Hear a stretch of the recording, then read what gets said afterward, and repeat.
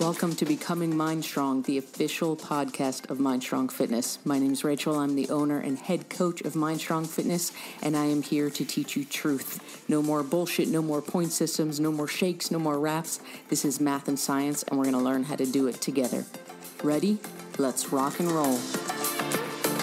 Welcome to episode 4 of Becoming MindStrong, and today we are talking about the single biggest mindset shift that you can make to be successful in health and fitness. In fact, you know what? Scratch that. It is the single most important mindset shift you can make to be successful at anything in your relationship, in your business, in your health and fitness journey. This is the single most important mindset shift to success. Period. Hard stop. I don't care what the topic is. And that mindset shift is this: get out of the all-in, all-out mindset. And we're all familiar with it, right? This is why relationships are hot and heavy in the beginning and fizzle out. This is why businesses come into existence with a bang and then fizzle out. This is why you're either killing it hard in the gym 4 days a week, or you're seeing how long it physically takes you to mold into your couch. It's why you've been spot on with your nutrition all week, but then you had that one slice of pizza, so why not have 4 more because you blew it already? Society has grown us to this place where we believe it is all or nothing. You're either on your diet or off. You're either killing the fitness game or you're starting again next week or next month or next year, or name some arbitrary deadline of when we quote unquote get back on. The single best thing you can do to see success, whatever success means to you, is to get out of this all in, all out mindset. I saw this great meme once. It was beautiful. It was this lady jogging through the woods on this clear path, and it said, "If you're tired of starting over, stop giving up." And the way that I translate is this: stop fucking stopping. That is the answer. There are days you're going to kill it. There's going to be days you mess up. There's going to be days that you're totally on your nutrition, and there's going to be days where you house a whole pack of donuts. There's going to be weeks where you're killing it in the gym and days where tying your shoes feel like a lot of work. This is part of the game. This is part of the process. But the problem is we've set this arbitrary rule of if I do this, it means this, right? If I eat a slice of pizza, that means I failed. Now it's game over. Doesn't matter what I do.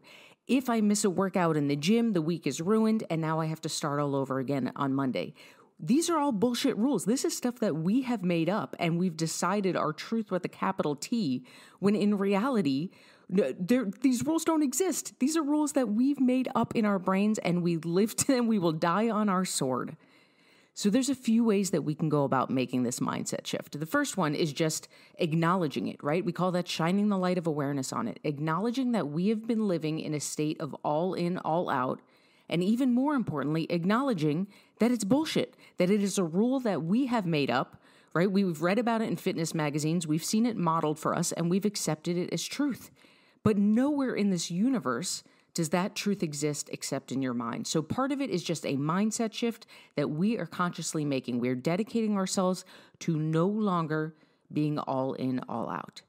From there, there's some actionable steps that we can take, and that's what we're going to dive in today, is how flexibility gives us leeway to not think so black and white, to not be so all in, all out. And there's tips and tricks we can use when it comes to our nutrition and flexibility, when it comes to our workouts and flexibility, when it comes to every area of our health and fitness journey.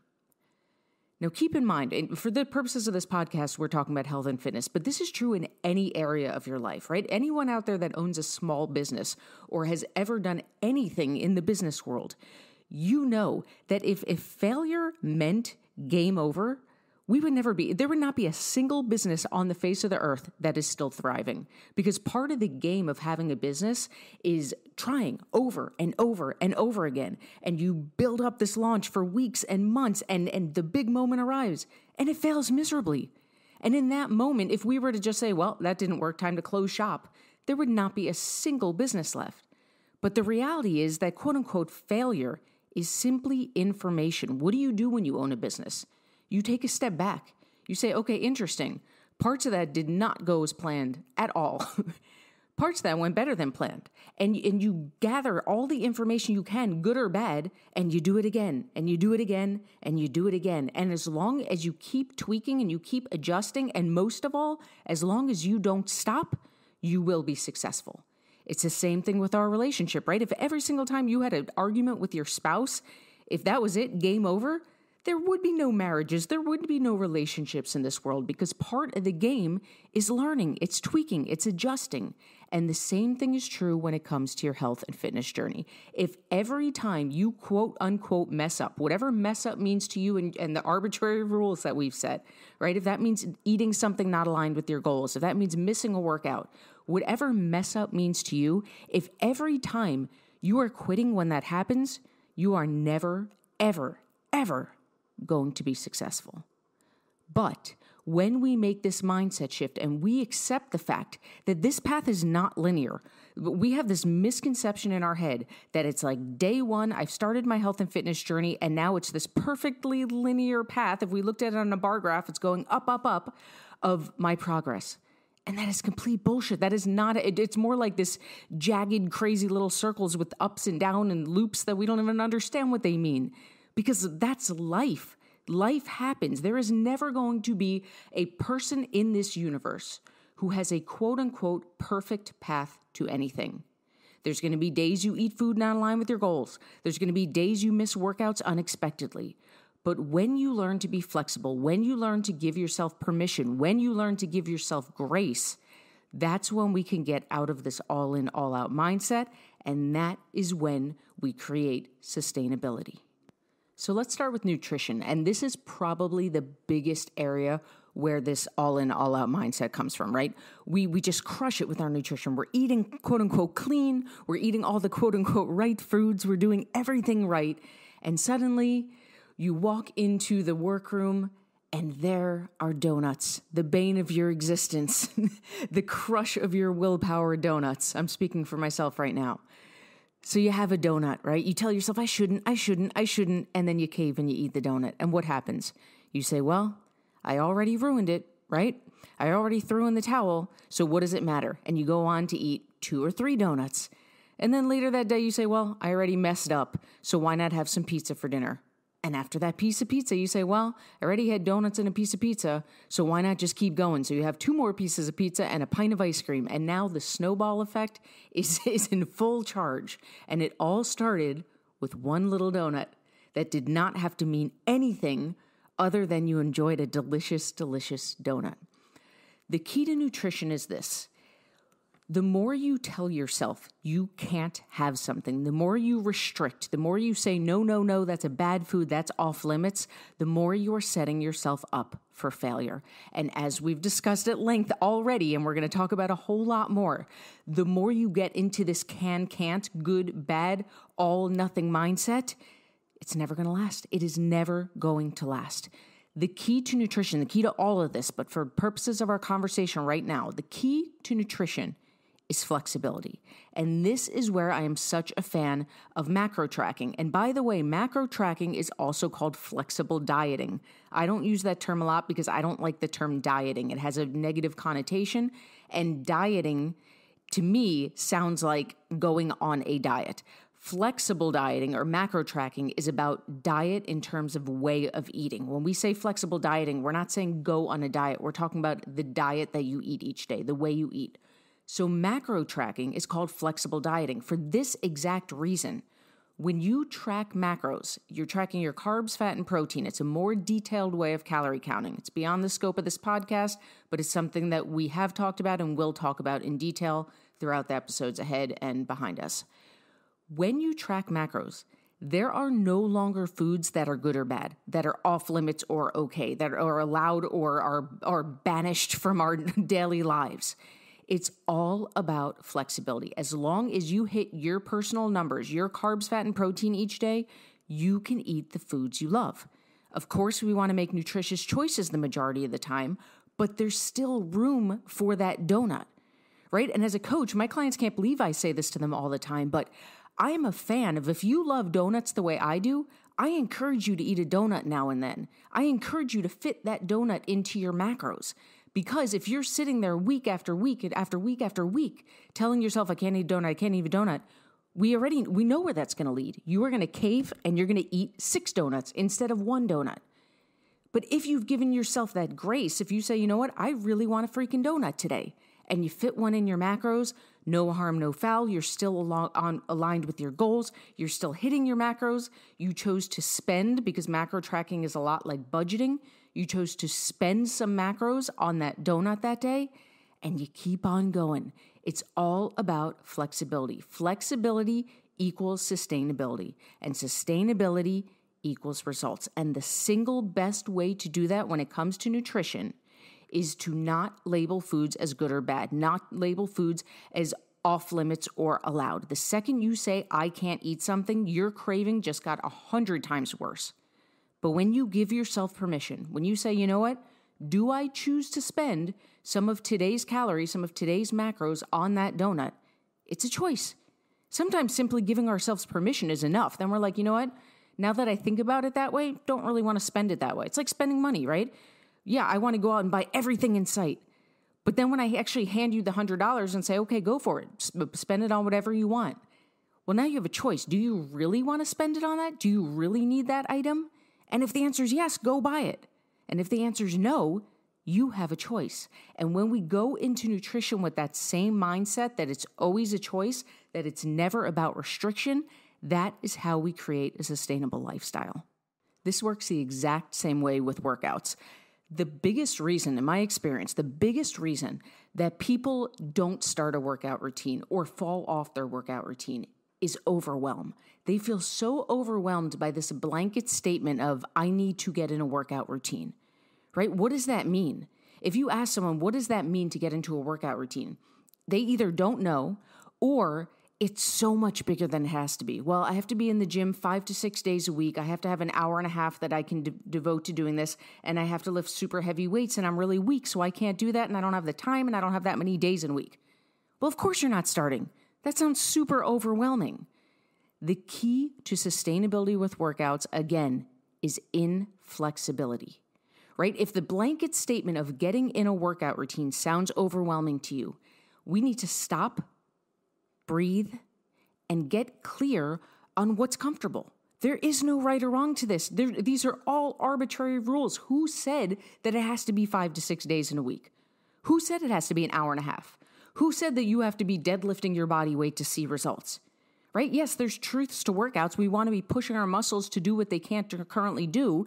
But what that means for me and what that means for you and what that means for your best friend are totally opposite things. And that's okay. So the first thing we need to do is get some clarity. Well, how many days a week do you want to work out? What's realistic for you? Because right now, if the answer is I'm working out 0 days a week, then 1 is a great start.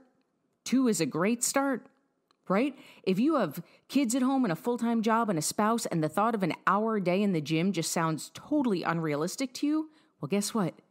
If you're doing 0 minutes a day right now, then a 20-minute walk sounds like a hell of a good start to me. Right? Maybe a time commitment isn't your issue. Maybe you're just like, I feel like if I go to the gym, I have to do so many exercises and I don't know that many exercises, so I don't know what to do and I just don't know where to start.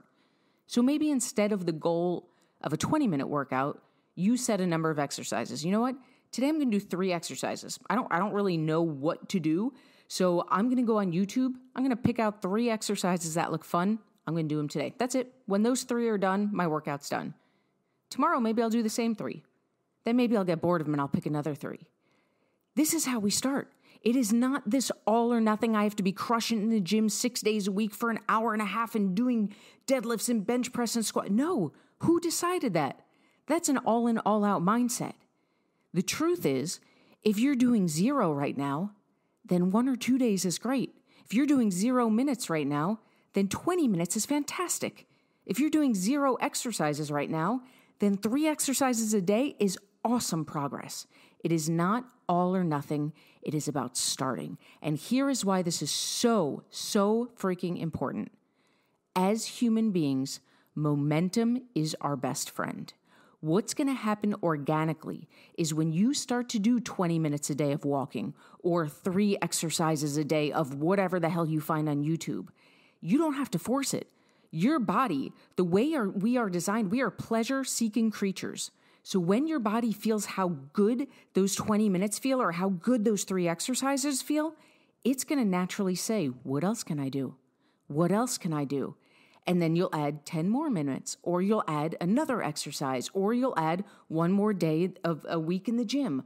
Whatever it is, it doesn't matter. We don't have to think about that yet because that part is going to happen organically. That's the snowball effect, and you have no control over that. Your body's going to want that no matter what because it wants to feel good. Your job is to find what feels comfortable, what feels realistic, what feels doable for you, and start. And once you start, you understand there's going to be days you crush it, and there's going to be days you totally suck. And as long as you keep going, you will be successful.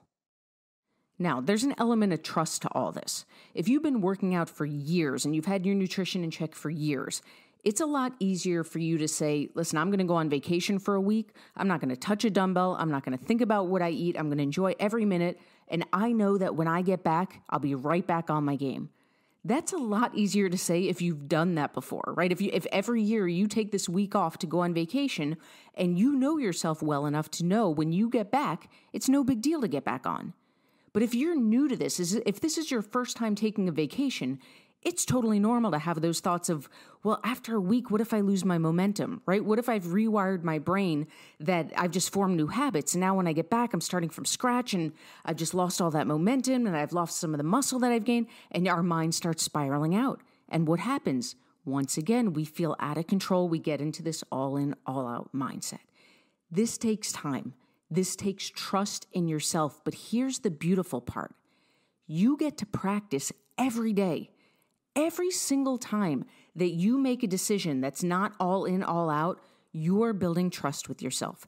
Every time you eat that donut and get right back to your nutrition goals without spiraling out, trust.